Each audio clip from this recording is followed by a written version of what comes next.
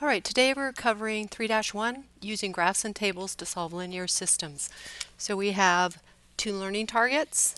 First, I can solve systems of equations by using graphs and tables. And second, classifying systems of equations and determining the number of solutions. So remember to take notes, do the check it out problems, and we'll go over them next time I see you. A system of equations is a set of one or more or two or more equations containing two or more variables. A linear system is just a system that only has linear equations. So we spent a whole chapter on linear equations and we know a lot about them already. Remember, a line is an infinite set of points that represents the solutions to a linear equation. So when you graph a linear equation, you're graphing the solution for that equation. A solution for a system of equations is just a set of all points that satisfies all the equations in that system. All right, first we're going to look at figuring out whether a particular point is part of a solution set of a system of equations. So here's our example. We have two equations. X minus 3y is equal to negative 8. 3x plus 2y equals 9. And we also have been given an ordered pair. So the ordered pair is an x and y coordinate, and we're just going to plug the x coordinate into the x variable in both those equations and the y coordinate into the y variable, calculate the value we get, and make sure that they equal the correct value. So here's the work, here's our equations. Here we are substituting x and y into the equations, and when we calculate them we get negative 8 equals negative 8 there, and we get 9 is equal to 9 there. And that means that this point or ordered pair is a solution to that system of equations. Our next example, again, same type of example. We're given two equations, x plus 6 equals 4y, 2x plus 8y equals 1. We're given an ordered pair, and we're going to substitute x and y from the ordered pair into both of our equations and calculate the values. Here's our equations. Here's where we are substituting them in. And when we calculate, here we get 2 is equal to 2, which is correct. Here we get negative 4 on this side and 1 on the other. That does not match. That means that this ordered pair is not a solution to that system of equations. All right, you will do the next check it out problem. It's just like the one I just did. You will substitute that in and determine whether that is a solution to that set of equations. Next, we're going to look at actually finding solutions to systems of linear equations by using graphs and tables. I'm going to emphasize the graph. I'm going to show you the table. You'll have to do a couple table problems, but as you'll see when we go through it, it's not really as useful. So here's our system of equations. In order to graph it, which I'm going to do first, well, we know how to graph linear equations. This one, I'm going to find the y-intercepts. The second one, it's easy to put into slope-intercept form, and from both of those forms, we know how to graph the lines that are represented by those equations. Okay, so on the first one, I found the two intercepts. The x-intercept is going to be 3/2, and the y-intercept is going to be -1. So I can graph that line using those two points. On this one, I have subtracted 2 from both sides to get this in slope-intercept form, which is y equals x minus 2. From here, we're going to graph the two equations. They actually put both of them in slope-intercept form. You can do that as well.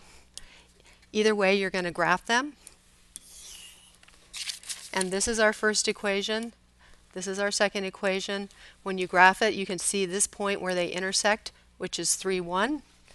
And that is our solution to that system of equations. It's going to be 3, 1.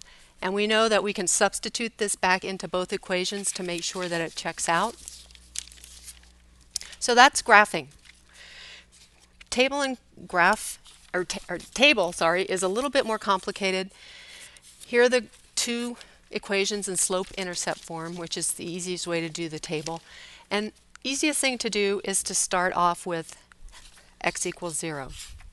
So I'm going to plug 0 into both those equations for x and calculate what y would be. And this is what we get. And we can see our x's are the same, our y's are not. So this is not our solution to the system of equations. So we're going to try another value. You can either try -1 or 1. They keep going with +1. When I plug +1 in for x in both equations, I get -1/3 here, -1. So these two y values are closer than these were. So I believe I'm moving in the right direction. If I was going further away, I would probably then go back and try -1 for x. But I'm going to move up another number. When x is 2, I get 1/3 and 0, so y values are getting closer again. And finally, I get to my solution where I see I see that 3 and 1 and 3 and 1 matches in both tables. So that's the solution, and that's how you use a table to find a solution to a system of equations.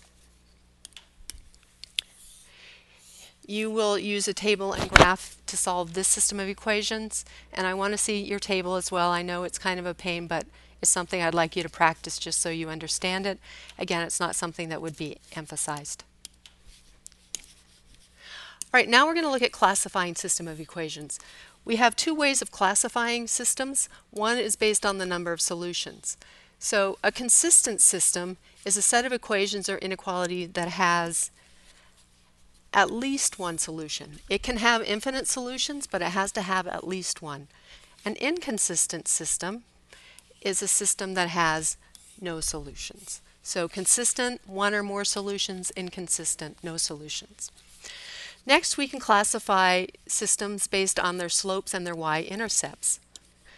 So if they have different slopes, the systems are classified as being independent. If they have the same slope and the same y-intercept, they are called dependent. And in fact, they end up being exactly the same line. So the next slide kind of summarizes all of this and shows you examples.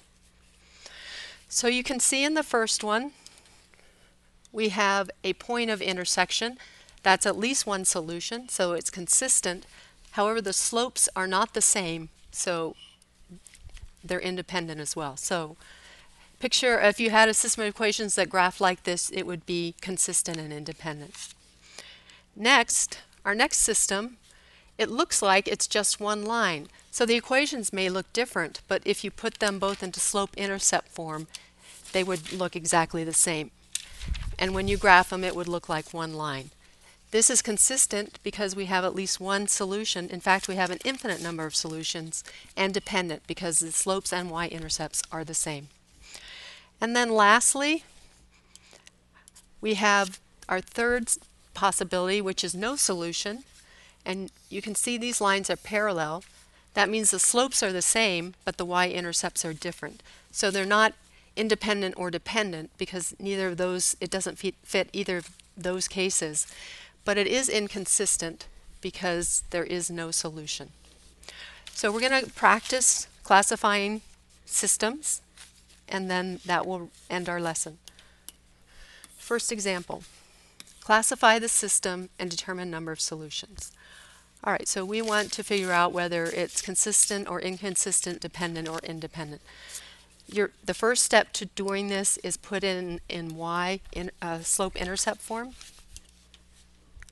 Put it in slope-intercept form allows us to look at the slopes, the y-intercepts, and figure out whether they're going to be parallel lines or not, or the same line. So when we do this, they've done this here for us. You can see that the equations end up being exactly the same. So here's our first one. Here's our second one. Since the equations are the same, that means we have the same slope, the same y-intercept. We have consistent system because it's got at least one solution. In fact, it has infinite solutions and it's dependent. Next example. Again, we're going to put them into slope-intercept form first. And when we do this, first one becomes that equation. Second one is this equation. You can see here the slopes are the same. The y-intercepts are different. What kind of lines are these? Well, these are parallel lines. So we know parallel lines never intersect. We would classify these as inconsistent.